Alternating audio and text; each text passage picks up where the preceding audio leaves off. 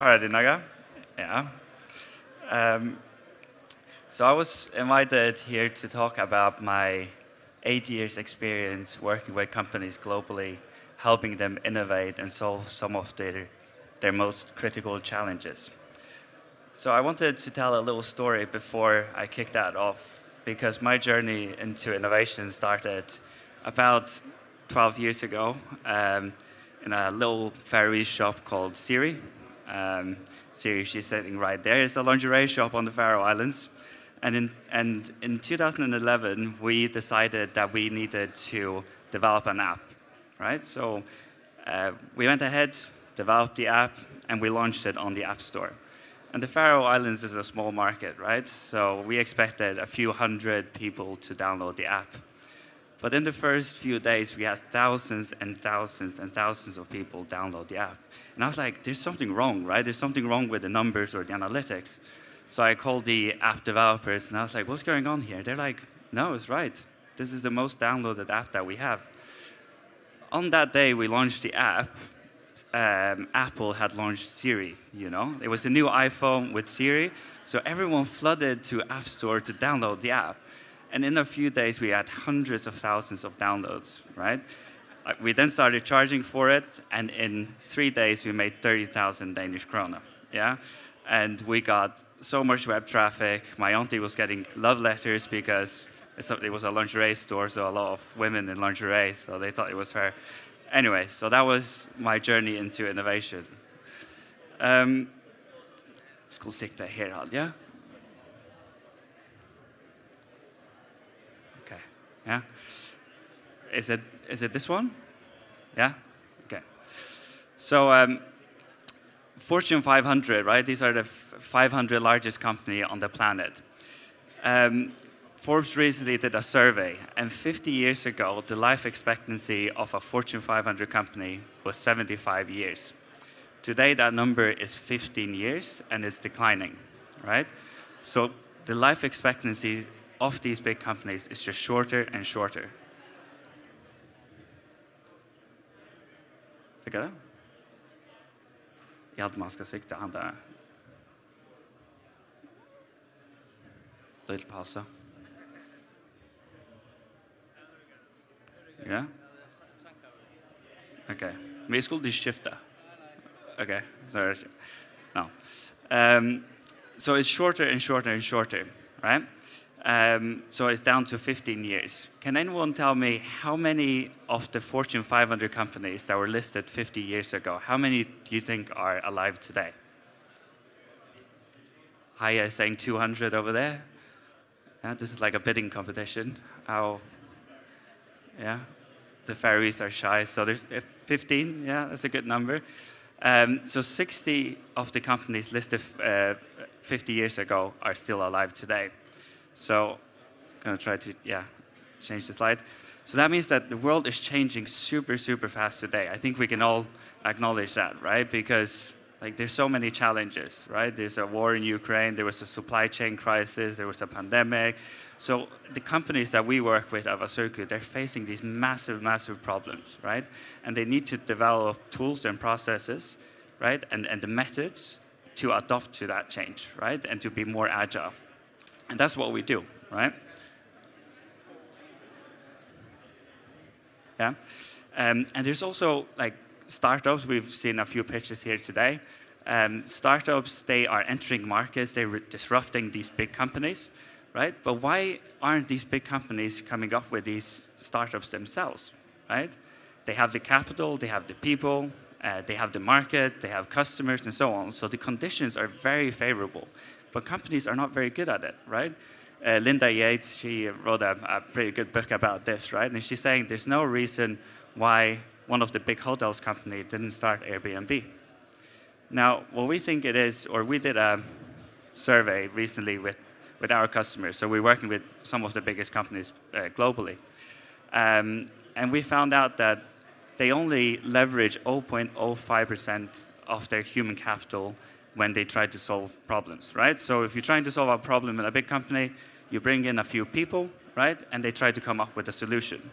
But they might have thousands of employees out there. So why don't we tap into that collective intelligence to find ideas and solutions to our problem. Yeah? Another problem is that companies, if we look at, this is the long tail of innovation, right? So here we have people, and then we have the level of expertise or skills within any specific area, right? So as an example, if we take Novo Nordisk, yeah, they do diabetes medicine and so on, right, or insulin. They will have a lot of experts within like high expertise in diabetes, right? So you can see a spike here, and there you have the general population, the standard deviation curve. That's how they see it. They think that they have all these experts, but the world is so big, right? There are other companies out there that are doing insulin, right? So if we look at it from that perspective, like we zoom out a little bit, you'll see that that's how big Novo Nordisk is and their talent, right?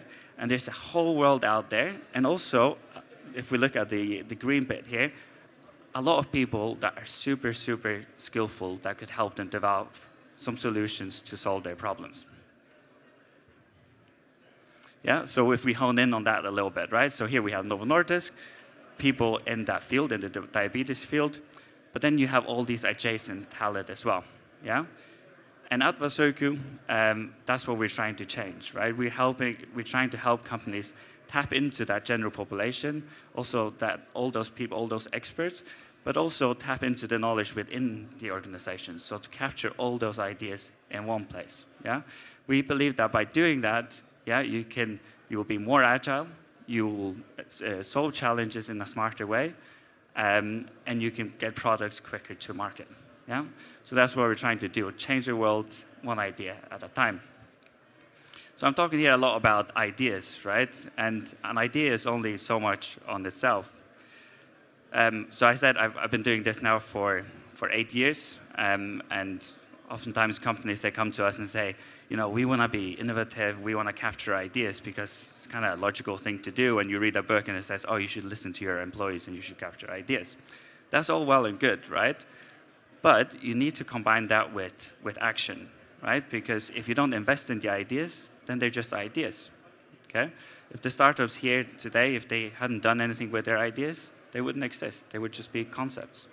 So you need to combine that with action, and only then do you drive change. We've developed something that we call challenge-driven innovation. So challenge-driven innovation is a way where you say, hey, we have a problem to solve, yeah? Then you allocate those resources towards that challenge, and then you go out to the right people to ask for ideas. Then you're way more likely to get ideas that can solve a problem that you have, right? And that can help the company, right? This guy here, Steven Shapiro, he has written a number of books about it. It's worth a read. This is just changing. I don't know why. Okay. Yeah? And he was saying the questions you ask today will predict the future that you have tomorrow, right? So you need to ask the right questions. And at Wazoku, we're super good at asking the right questions. Yeah? We have 22 years of experience. We launched about what we call challenges, 2,500 challenges. And we've helped companies capture about 200,000 ideas from our community. So we also have a community of 700,000 experts globally. So when we think about that long tail of innovation, yeah, we have 700,000 people there that companies can go out to and say, hey, do you have that idea that I need to solve my problem? Yeah? So just to conclude there, so we believe that when you ask the right questions, you can then go out to your audience, your employees. You can open those questions out to everyone here, to the wider world, to your supplier or whoever it is, and capture their ideas. And at that point, you can drive change, right? And not only drive change, but you create that process and that culture in the organization where you can confront any challenges and solve them really quickly and in a smart way.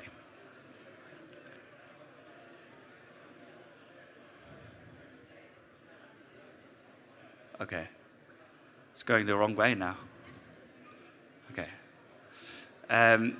So I want to tell some stories or give you some examples. So we work with a company called Waitrose in the UK. So anyone who has been in the UK, they've probably seen this supermarket. Waitrose has about 90,000 employees across the country, right? It's one of the big chains over there. And they rolled out Wazoku to all their employees in order to capture those ideas from people working in their warehouses, in their shops, right? Because they believe that those people that are really close to the customers, they will have valuable ideas. So one example is a lady. She worked in one of their shops in Yorkshire. Her name is Janet, and she was sitting at the till, and she saw all these receipts being printed out, right? And they were super long receipts with a lot of text and white space. And she said, "Hey, why don't we cut all that out, right? Doesn't really make sense to have it."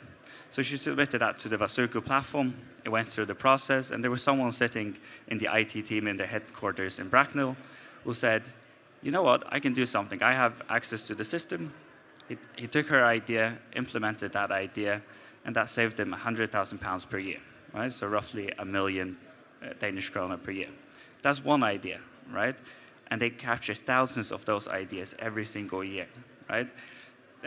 Their program, the aim was to save £300 million, yeah, in savings. They just hit that.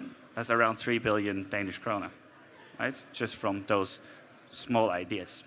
So ideas, they don't have to be big ideas. They can also be those small continuous improvement ideas. Yeah. These guys, this is a super cool use case, you know? Like we're going to Mars and to the moon and that kind of stuff. And if we think about NASA, right, we think about rocket scientists and all these very, very, very smart people, right? And you would think that, oh, they can solve any problems. But they had an issue. They couldn't figure out how to predict solar flares or solar events.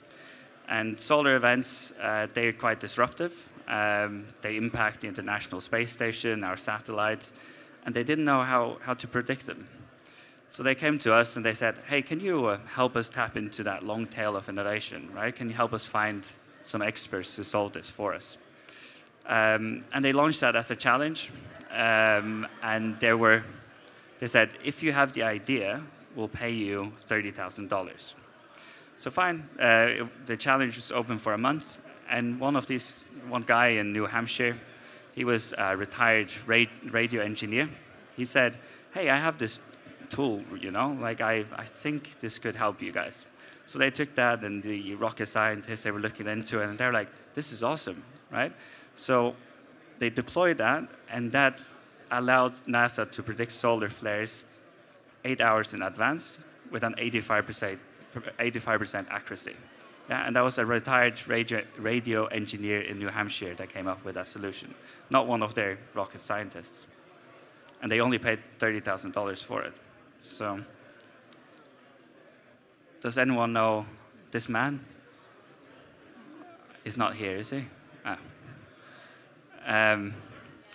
It's actually quite funny because I was preparing, I'm staying at Hafnia, and I was preparing the slides, and I had him on my screen, right? So I was there, and then I looked up, and he was standing right in front of me. I was like, "You're on my screen as well?" He's like, "What?" And then he sat down, and we had a coffee and chatted about this.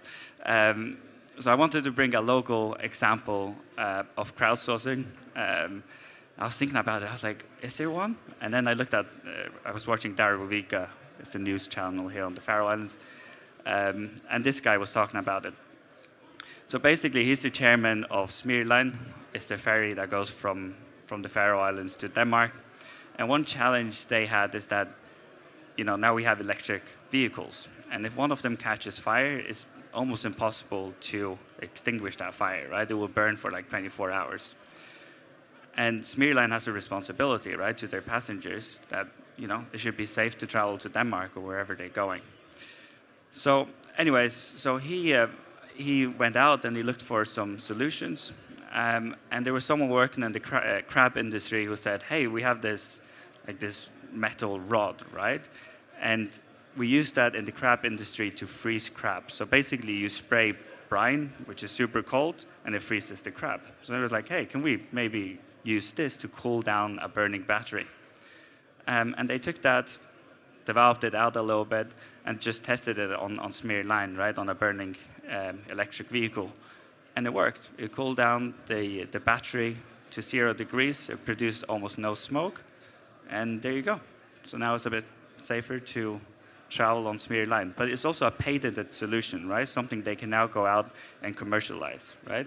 And you wouldn't think that someone in the crab industry could help solve a problem with electric vehicles on board of Narna. So the point is that oftentimes those good ideas are found in the most random places, and that's what we try to do. We try to help companies find those good ideas that all of us have and apply them to the right problems, and in that way, if I could change the slide, right? And in that way, we change the world one idea at a time.